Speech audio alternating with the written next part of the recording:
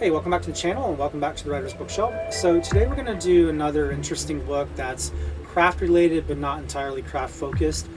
It's one that I think is it's an important one to read for perspective. It doesn't necessarily give you some brand new skills. I think if we were to look at it as a skills book, it's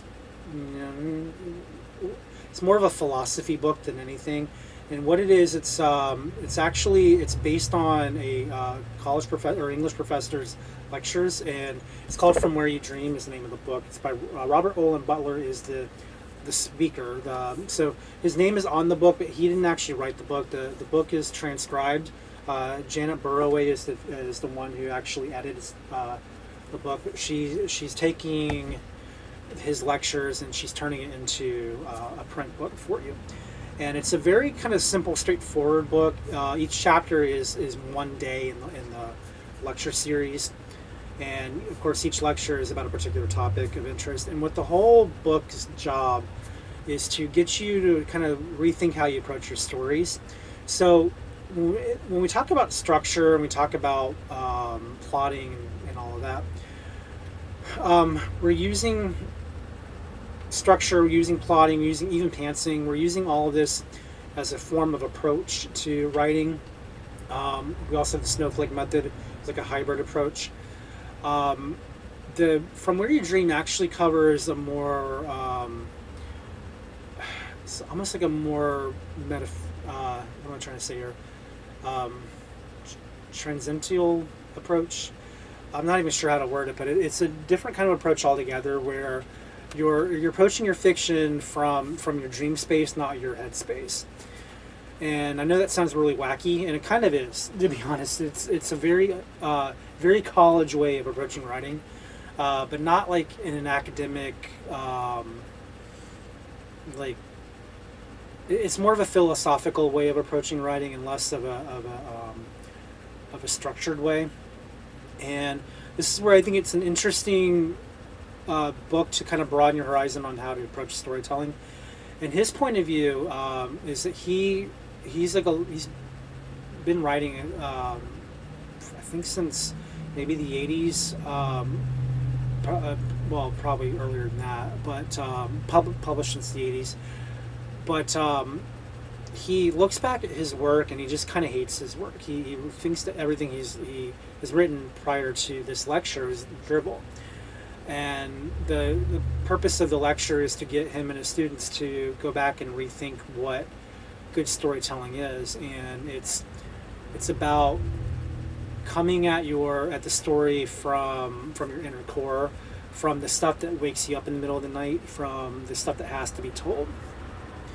And he goes into the first chapter is called The Boot Camp, and I'll just show you. It's actually the first chapter is the introduction from Janet Burroway, but you have the first part are the lectures here, and it's Boot Camp's the first one. It gives you a quote from Akira Kurosawa, who I believe is the one who wrote Seven Samurai. But he opens with this statement. I need to make this clear first off. No matter where you are in your writing career, if you aspire to create literature, if you aspire to be an artist in the medium of language, if you aspire to create narratives of whatever length that arrive at the condition of art, there are fundamental truths that the artistic process to which you must attend. And then he talks about how he, in the 2 decades he's been teaching the subject, he's read many manuscripts that he says virtually all of them fail to show an intuitive command of the essentials of the process of fictional art because of the creative writing and pedagogy. I can't even say the word pedagogy. If you know how to pronounce it, let me know. In this country, and because of the nature of this art form, and because of the medium you work with, and because of the rigors of artistic vision, and because of youth, and because no one has ever told you these things clearly, the great likelihood is that all of the fiction you've written is mortally flawed in terms of the essentials of the process. And what he's trying to do is he's trying to get you to think about the process in a way that approaches it as an artist, not from a head space, but from a heart space. And he talks. It's kind of like in a using the same principles that our book from last week, the Motion Crafted Fiction, covers. it's approaching the art of fiction from the stuff that gives fiction its meaning, and it's not just ideas, but like beliefs and the human conditioning talks about. I'm not going to be. It's not going to be an easy message to hear, but I'm going to tell you right up front. Before I wrote my first published novel, I wrote literally 1,000,000 words of absolute dreck. 5 awful novels, 40 dreadful short stories, and a dozen truly terrible full-length plays. Made all those fatal errors a process I would bet my mortgage you're making now. I want to help you get around that, but you've got to open up and listen to me about this. If you are not prepared to do that, if you're not prepared to open your sensibilities and incidentally your minds to what I'm going to tell you, and to the implications for the work you have done and will do, then it is best that you and I part ways now. There are some folks in this room who will attest to the fact that it's going to be tough, it's going to be nerve-wracking, it's going to unsettle you, but I think they will also attest to the rewards are worth it. So you must, to be in here, have the highest aspirations for yourselves as writers, to desire to create works of fiction that will endure, that reflect the articulate and deepest truths about the human condition. If that is your aspiration, then this is where you belong. I will not blow you off. I will take your aspirations seriously, and I will demand that you take them seriously. I always begin with something the great Japanese film director Akira Kurosawa once said. He said, "To be an artist means never to avert your eyes. To be an artist means never to avert your eyes." That is the absolute essential truth here. You're going to be, and probably always have been, led to avert your eyes, but turning from that path is what it means to be an artist. You need courage, and that's something I can't teach you. I can teach you, but you've got to have it. What does an artist do? So you can kind of get a feel for what he's actually doing here. He's approaching this from a professor point of view, certainly as a mentor point of view, but he's approaching it not as like a formula or anything like that, but as a source of being. Like, this is where you begin your artist journey by acknowledging that you're an artist, essentially what he's saying here. And that means he's going through like the senses, and he's going through things where basically he's trying to get you to tap into what drives you, what makes you want to write, essentially. And that's just the first chapter. Remember, every chapter is actually, it's a lecture date, but he goes on further and deeper into this concept of drawing out that need to write out of you, and certain muscles that it takes to write well. And so when he gets into the second chapter called The Zone, what he's actually doing is he's echoing sports stars like Michael Jordan, and how he's a basketball player who doesn't even need to think about his craft anymore. He just does. And that's sort of what Robert Olen Butler is trying to communicate in his lecture, is when you're an artist or a writer, you're not thinking, you're just being. You're writing from your muscle memory, from your need to be in the zone, which we all, I think, hopefully by now we know what that means. And he's giving you tips on how to find what your zone is, and then how to let that zone, pour out from you, so that when you're writing, you're not letting your head get in the way. And he always goes back to the same point. This is why the title of the book is From Where You Dream. He's telling you it's not where you think. It's not where you get in the way of your characters or the story or the situation because you're trying to achieve an agenda. What you're actually doing is you're allowing the dream to take over. And not to be like, nothing psychedelic here. You're not. It's not nothing Hunter S. Thompson here. It's literally about recognizing that our dream space is where are the most things that are important to us matter. Because I know I have that too. Like, my dreams get wacky, sure. I actually just had a dream. I'm recording this on May 24th. So the video will be out probably September or October. So it's a long distance between when I'm recording this and when you'll see it. But what I can tell you is my dream that I had last night before waking up was I was in some field. I remember I was, I think, at the old Wet and Wild, but it was like my memory of Wet and Wild, which I always have this memory of Wet and Wild, not a real it's not an actual memory, but like the dream of Wet and Wild being this kind of this platform, like a train, like a monorail train station with like these water tubes on either side, and then you have like this kind of boardwalk space beneath it, and then you've got like your your place where you mount all your clothing, like your shoes and things, over like on down the ground level, but you have to climb up to this train station to get to your water slides. And then you have, and by the way, this is not how Wet and Wild was actually structured, this is just the way it often reflects in my dreams. And then you have this kind of a boardwalk where you go to like this big area where you can eat your food, and then there's like a Ferris wheel that's lit up at night, like bombastically, and so like in this dream I'm back there again.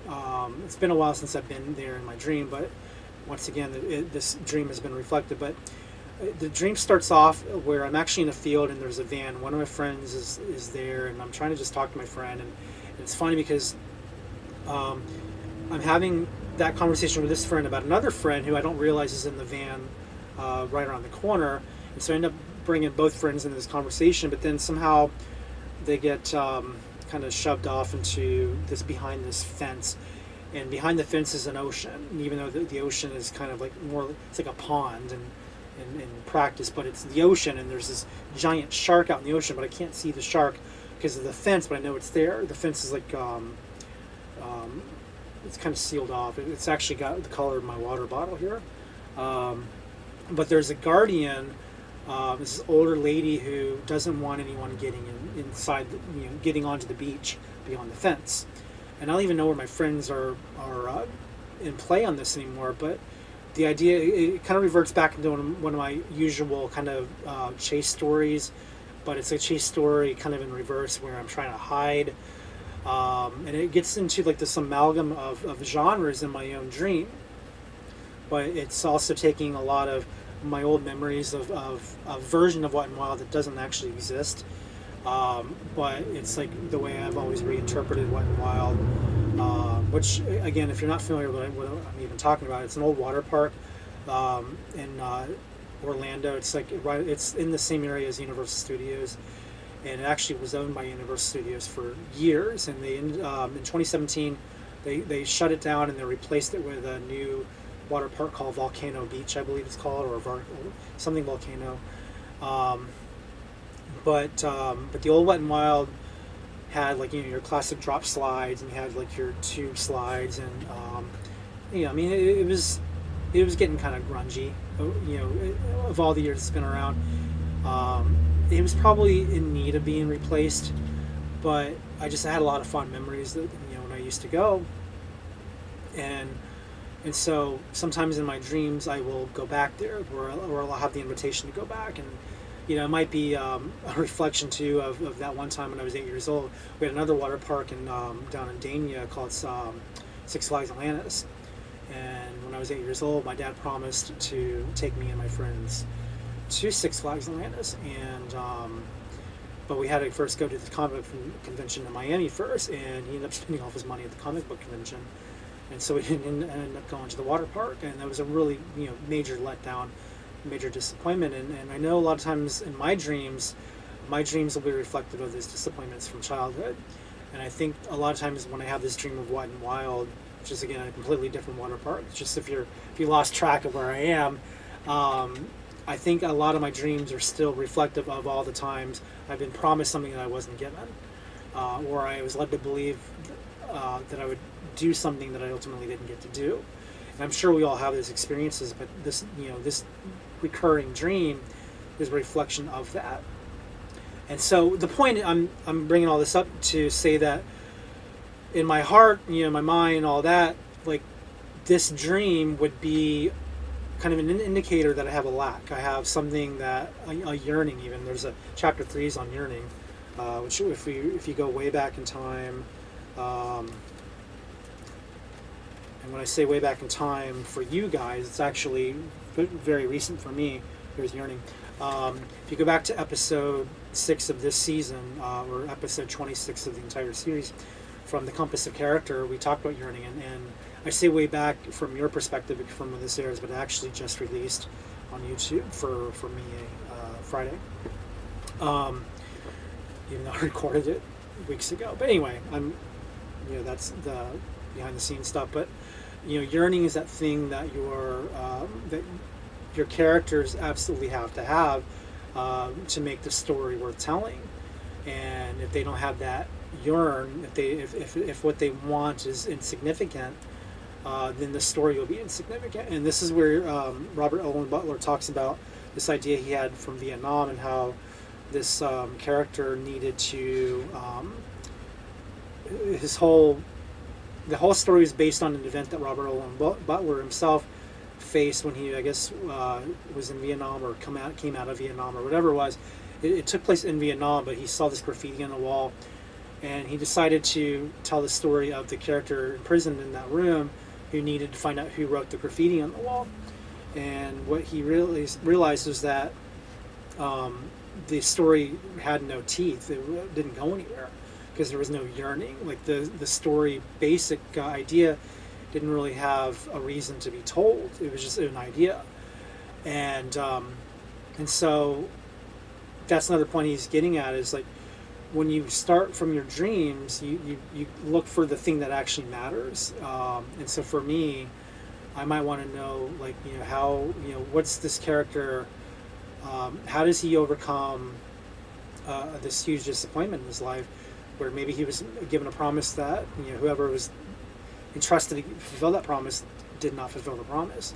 How does he, cope from that, or how does he maybe turn it around, and 30 years later, maybe he's in the position to make a promise. Does he keep it? Or I don't know. I mean, there's things that you can kind of do to track your way through, but you might even go to something literal, and maybe the story is about the promise of fulfilling a journey to a water park, and can you make it there, and what's the emotional significance behind that? And I mean, take a movie like Vacation, the original Chevy Chase, National Lampoon's Vacation, when the whole story is them trying to get to Wally World. And of course, the comedy is all the stuff that happens along the way, but the tragic outcome is, spoiler alert if you haven't seen this 40-year-old movie, is that they get to Wally World and it's closed for renovations. And then it's like, this is before the internet, so like they couldn't just look up to see if it was open. They took a chance. They drove from Chicago all the way down to Los Angeles, or wherever Wally World is, and it was closed. And it was a big letdown, but it was a letdown, wasn't Clark Griswold's fault. It was the fault of the park owners. And of course, if you saw the movie, you find that they got it anyway. How they did it, you'll have to see the movie if you never have. But there's also a message in the story too, where it is about the journey. It's not about the destination. And so there's a bit of a theme in there too. Not that this book is about theme, but if I were to use my dream as a way to explore the storyline, that might be a place to start. But maybe in the journey, there might be other things that come out. I don't know, and that's sort of the point. Is sometimes it's about exploring where things go, but it starts with the dream. It starts with the yearning, with the desire, and all that. And so that's something else that he goes through, and then he eventually goes into chapter 4 is the cinema of the mind. And this is where this is the one that I think was most memorable from when I read it 15 years ago. And this is where he actually talks about like Charles Dickens and these writers who are around long before movies. But he uses movies or the cinema as a way to show a scene unfolding. And what he's doing is he's trying to get you to visualize what things look like and how to deliver it in a way that evokes the reader's imagination. And so it's not just about describing a room with a gray and black curtain behind it that waved with the fan as it gave a little bit of that undulation, and like, okay, it's not really about that, but it could be if my story is somehow reflective of, let's say, a shroud. Maybe I wanted to hide the fact that I have another box of books behind me. I've got a bed behind me, clothing rack behind me. It's like it's a bedroom that's not really a bedroom. It's a bedroom that's like a lived-in space. And so the curtain is there to just kind of separate the living space from the workspace, call it that. But if I were to explain it in a way that's mysterious, I might want to focus on the shroud itself, which would be the curtain. And so that's sort of the point he's making with Cinema of the Mind, is you focus on the element that sparks the imagination. So I might describe something like, as he sits at his desk speaking into his microphone and webcam, hiding the elements that protect his privacy from his workspace. The black curtain shakes. Will it fall? Will it rise? I don't know, I'm just making stuff up now, but he might focus on the curtain as that thing that splits the two personas, even, or the two spaces between maybe practical and safety, or I don't know, whatever your reasons might be. The Cinema of the Mind's job is to display the display the scene or the image in a way that makes the dream important, if that all makes sense. But anyway, he talks about how writers like Dickens will use the visual, will use the camera to paint a picture that's emotionally resonant and evokes feeling and all that stuff. And then he has the Rite of Repairs, and this is where I think is probably the most interesting chapter from the first part.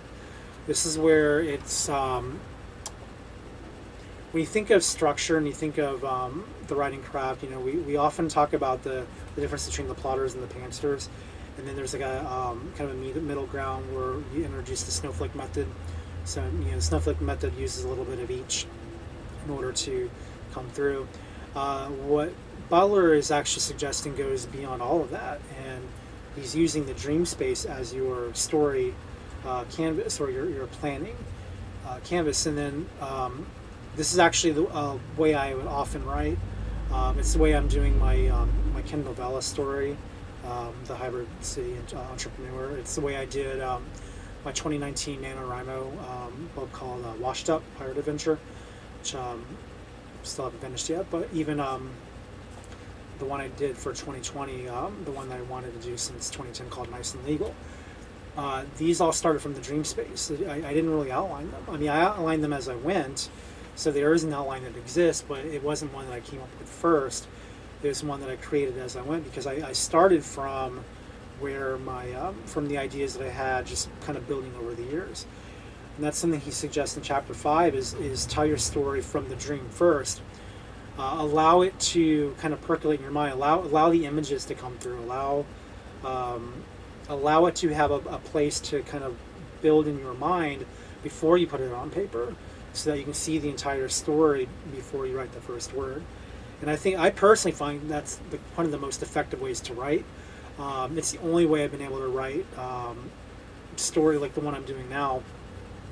I'm already 7 episodes and 30,000 words into it, because I already know what the story is, and I the only outline I have is just a really general synopsis of what I want to happen when, but I already know what the images look like, because I've played them out in my head. And it's also based on a game that I created, or started working on 10 years ago. So it's like, even with that, I can just translate the images of the game into the story. So I have all these little pieces in play that's already given me a perspective of what I want the story to be. So all I'm doing is just transcribing what I remember about it. It makes it really easy to tell the story competently, to stay focused on it, and to get it done quickly. I mean, again, 30,000 words already, and I started in late April. I think is when I published the first episode. And even though Kindle novella, as of this recording, isn't live yet, and I actually went back and reviewed some of those episodes and republished them. So there's actually, they won't reflect the original publishing dates, but point being is that I have now over 30,000 words of story content that I didn't really have to pre-plan, because I've already figured it out as I write it down. And that's what he's kind of getting at there. Um, and then so when he gets to the next part of the workshop, I'm just going to kind of briefly summarize these, but he talks about reading, lit crit, and the workshop, and this is where he basically goes on a diatribe about literary critics who read too fast. It's actually pretty funny. He's making the point that if you're going to read fiction, you should not speed read, because if your words matter, then speed reading is going to lose the context of those words, and that's where a lot of literary critics don't actually understand what in the heck they're reading because they read it too fast. You shouldn't, if you want to really understand it, like, you shouldn't skim, and if you do skim, you should miss stuff, because because every word doesn't just tell a story; it also evokes an emotion, and it evokes a connection, and all that, all the stuff that we also learned in the last book. And if you're a reader, you are doing your book a disservice by speed reading. It's kind of his point, because you aren't going to catch everything, including the stuff that matters. So it's funny that he goes into that, but he's basically making the point that when you're writing, don't read for the speed, or don't write for the speed reader. Write for the person who actually cares about your art, for the literature. It doesn't mean that he doesn't think that you shouldn't have something to say, because he definitely thinks you should have something to say, because it's all interwoven. It's just that have something to say in a way that all the words make a difference, so that anyone who speeds through it will miss something. And then, so anyway, that's chapter 6, the short version of it. And then there's chapter 7, is called The Bad Story. And this is where he talks a little bit about his own work, and how he does an excerpt of a story called Open Arms, and he kind of explains why it's a piece of crap, and what he could have done differently to make it better. And then he also has a commentary on a few other works too that were equally bad. What I like about it is it goes and talks about why it's bad. It doesn't just say it's bad and moves on. I mean, it talks about what he could have done differently to make it better, if he had wanted to. Then you have from episode 8 on, or episode 8, I mean, Kindle Vella mindset. From chapter 8 on, he's getting into the actual practical work. Because don't forget, this is based on a college course, a series of lectures in that course from FSU. And so he is still talking to students, and students who have to submit materials. So from this point on, we're getting into the materials and his critique of it. So I'm not going to really get too in-depth on what that is. But ultimately, what you can see here from this book, From Where You Dream, is it's a new approach to storytelling and a new approach to making your fiction matter. And again, it's an older book. It came out in mid-2000s. It's not a craft book in the traditional sense. It's not going to cover all the basics from character development on through publication. In fact, it doesn't really deal with any of that. What it does is it just goes through the many ways in which a story can fail, and it's just trying to convince you to start from your dream space, so that you recognize what truly matters in the work, and so that you can draw the details and the elements that your reader's going to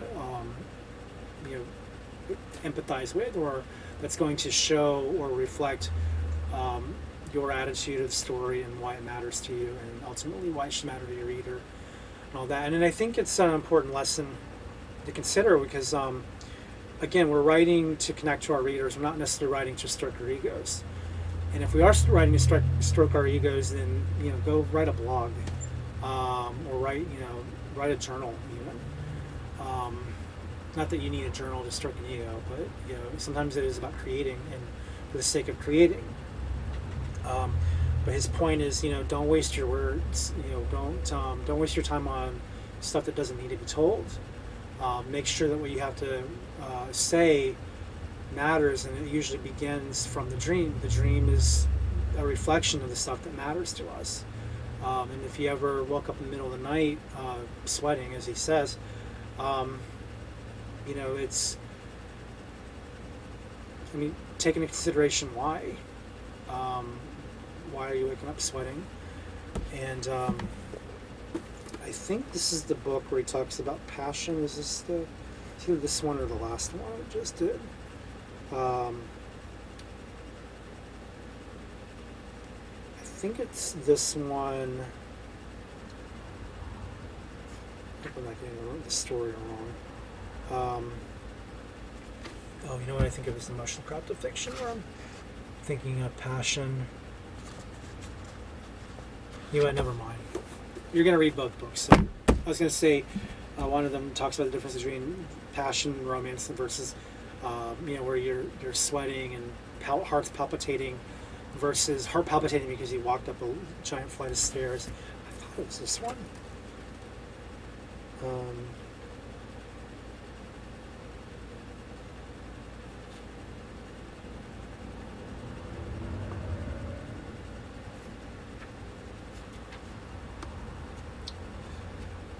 Anyhow, oh yes, it is this one.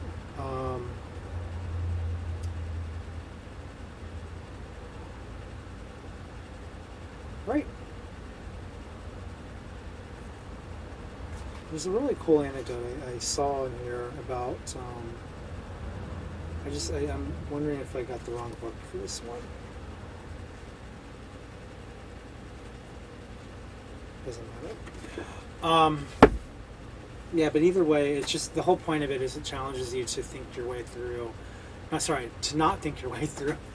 To feel your way through your story, so that what matters to you can have a chance to matter to your reader, and ultimately, that's what gets the reader coming back for your next book. That's why I have a lot of the books that I read. The authors, they struck me the right way. Even kind of my new favorite is Stuart Turton, who wrote The 7.5 Deaths of Evelyn Hardcastle. He has a way of subverting expectations, kind of almost in the tradition of Ryan, the guy who did Knives Out. I don't remember his last name at the moment. He did the really bad Star Wars movies, but he did the excellent Knives Out. Yeah, Stuart Turton has. He kind of writes in the vein of Ryan. I want to say Ryan Johnson's his name. I don't even remember now. But he's got that way of approaching storytelling in the unexpected, but it still hits you in the feels in a way because you're surprised by just the way things play out. I don't know. I feel like I'm rambling now, but it's important to get your reader to want to come back, and the thought process doesn't always allow you to do that, because the thought process is going to train you to make decisions that might actually be contrary to what's realistic. And that's actually another point that he made in the book that I want to end on, is he talks about how one of the characters, I think in Open Arms, he ends up interrogating this other character in a way that's very insensitive to the situation, and he's thinking in real life. Most people wouldn't do that. The only reason why it happened at all in the story is because plot-wise it had to be done, otherwise the next plot point you needed to get to wouldn't have been possible. And if you're allowing your plot or your thought process to get in the way of what would naturally happen, organically or otherwise, then you're betraying your characters, you're betraying the story, and you're betraying the reader.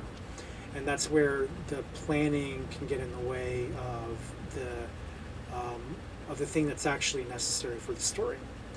So when he's talking about the dream space, he's actually telling you, allow yourself to be a human being when you're telling the story, and allow yourself to feel for the characters and their situations, which is something I'm trying to do even now. Like, I do try to put myself in the position, almost like an actor would when they're trying to embody a character. How would this character respond in this situation?